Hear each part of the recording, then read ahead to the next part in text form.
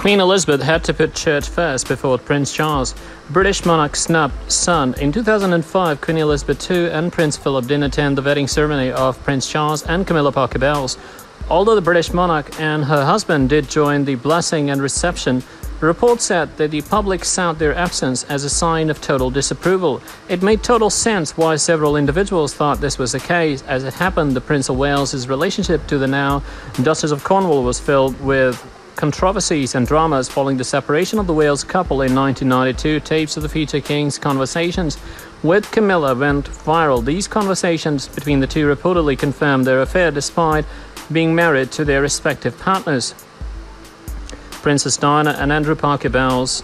Accordingly, the basis and foundation of the Cornwall couple's relationship is not entirely a good matter, especially in the eyes of Queen Elizabeth II, who is the head of the British monarchy. According to Good Housekeeping, Prince Charles and now Camilla, the Duchess of Cornwall's announcement of their engagement angered a lot of people. Even on the day of the wedding, the event was reportedly filled with tons of dramas.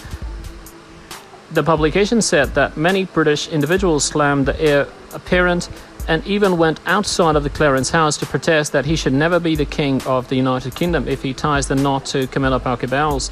Royal experts and journalists like Penny Junor also reportedly shared that he received tons of angry emails upon learning the engagement of the couple. Despite all the criticisms and objections, the wedding proceeded on April the 9th. The civil ceremony was reportedly held at Windsor Guildhall. Considering that they're both divorced from their previous marriages, they could not get married in a church. This is also the reason why the venue was reportedly changed from Windsor Castle to Guildhall.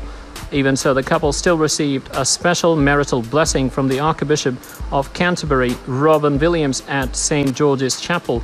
In a report released by the Express UK, Queen Elizabeth II didn't attend the civil ceremony because she had to put her position first as the supreme governor of the church.